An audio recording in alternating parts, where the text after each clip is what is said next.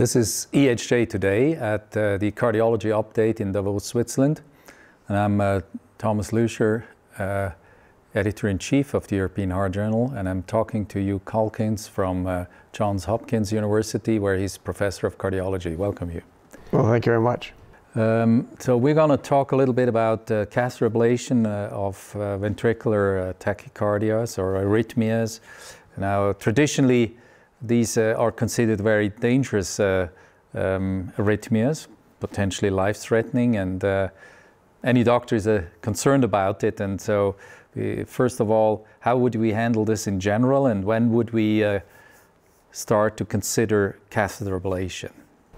Well, when you think about ventricular tachycardia, there's two big types. There's idiopathic VT and PVCs, where someone has a structurally normal heart, a normal EKG, normal echo, and it's really a benign arrhythmia that causes symptoms. It can cause palpitations or lightheadedness or even syncope. You know, if you have very frequent PVCs, more than like 20%, it can cause a cardiomyopathy. But that kind of VT, catheter ablation is a first-line therapy. You can go in, cure it with catheter ablation. It's not life-threatening. You don't have to worry about a defibrillator. So that's sort of one story. And the other story is the other type of VT that occurs in patients with structural heart disease that's life-threatening. You know, many patients or most patients get a defibrillator. And catheter ablation sort of to prevent defibrillator shocks or to prevent AT therapies or to replace antiarrhythmic drugs. But catheter ablation in structural heart disease is sort of palliative therapy. It's sort of a quality of life issue. It doesn't protect you from sudden death, but it's still very important. So in the idiopathic form, how do you go about to perform a catheter ablation? How does this work? Well, it works where you bring the patient into the EP lab. As long as you can start up the VT or you can start up the PVCs and they're coming from one place, basically with the tools and mapping techniques we have today, we can get to wherever that place is, deliver RF energy that's basically a marble-sized lesion, and these are focal arrhythmias, and by doing that you can cure the patient. Most come from the outflow tract to the right ventricle, some come from the aortic root or the left posterior fascicle, but wherever they come from, as long as you have a target, you can start it reproducibly up in the EP lab.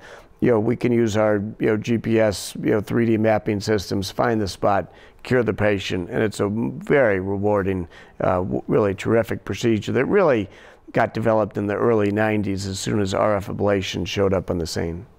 So you stimulate the heart, you induce PVCs, and how sure are you that you actually then trigger the arrhythmia that the patient usually has? Because if you have very aggressive protocols, you may also induce arrhythmias that may not reflect the ones that the patient has, can't you?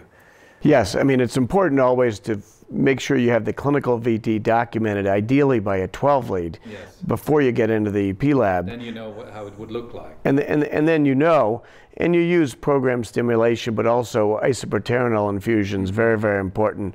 And many of these are triggered or automatic, and so they come out with an isoproterenol infusion. And I think where the procedures don't work well is if you have a patient who has infrequent PVCs, like 2,000 in 24 hours, you bring him to the EP lab with a little sedation, the PVCs disappear, and then there's nothing you can do.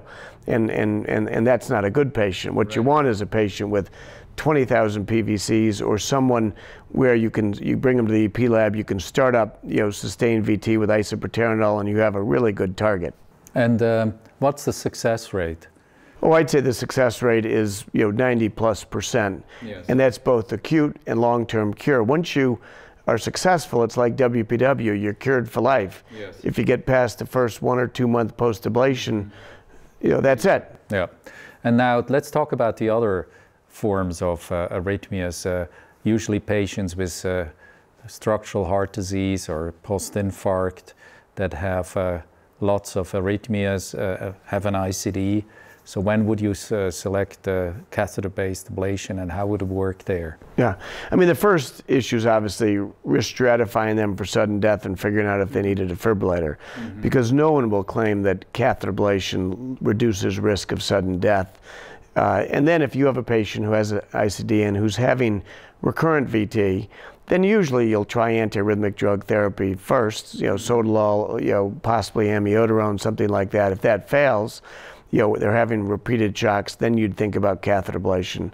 Certainly in a patient where amiodarone has failed, then you have, your best antiarrhythmic drug has failed. You don't really have many other options.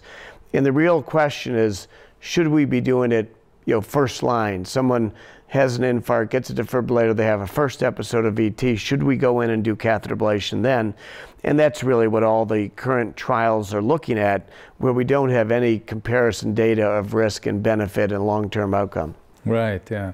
And amiodarone has quite a couple side effects, particularly after some duration of treatment in my experience, and also when you look at the literature. So this is an important clinical question, but it's unresolved right now.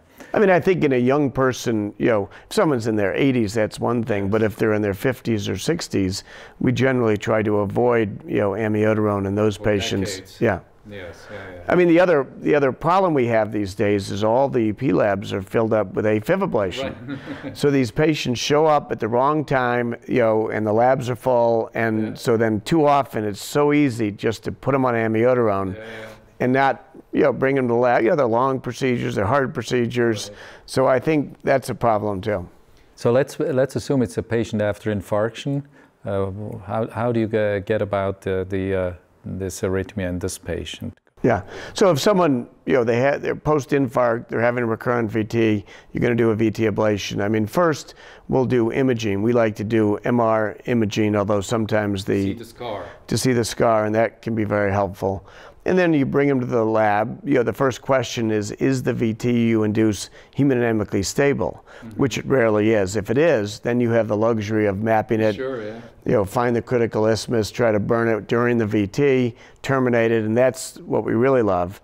But most of the time you get in there and their blood pressure goes to nothing, and you have to use substrate-based approach, where you look for scar, low voltage areas, you pace map to see if you're close to the exit site, and then you basically, we call it homogenizing the scar. You basically burn all the scarred areas and hope you're getting rid of any live tissue that's sitting there in between the scar. But it ends up being a fairly aggressive procedure with lots of ablation, and the results are good, but they're certainly not great. So what is the cure rate, more or less, or the success rate, let's call it this way? I mean, it really depends on how you define success. And that a little bit depends on what time it is in the day and how tired you are. But complete success, if the patient is completely non-inducible with aggressive stimulation, you can induce nothing. You'd say that's a home run, great success. A clinical success is their clinical VT, you can't start up again, but you may have other VTs. So that's sort of partial success. But the humbling thing is that, so it ends up, depending on the definition of success, the acute success is 50 to 75%. About half the patients completely non-inducible, 75% you got the clinical VT. And then what's a little bit sobering is if you look over the next year, there's about a 50% of those patients will have recurrent VT, and about 10 to 20% will die of either cardiac or non-cardiac causes, but these are often patients with heart failure, and so it's a group that does that you got to keep following. It's not, we don't use the term cure. Yes. And the last group, just to finish up, maybe quickly, cardiomyopathies, ARVC, is an option too? Yes, I mean certainly ARVC is I think very important arrhythmia where catheter ablation of VT, particularly epicardial ablation, is really playing a more and more of an important role. I think our current data suggests about a 70% success rate at 1 year, which I think is quite respectable. The other arrhythmia that we never imagined would be treatable with catheter ablation is Brugada syndrome. And so we, not Amani, discovered a technique where you ablate in the outflow tract or epicardially in the outflow tract, and you can normalize the Brugada EKG, get rid of that R prime and that early repolarization, and it seems to be very effective in preventing recurrence. So who would have guessed a sodium channel defect, you go in there, treat it with catheter ablation. Well, that's an exciting new area, and thank you very much for sharing it with us. Well, thank you very much for the invitation.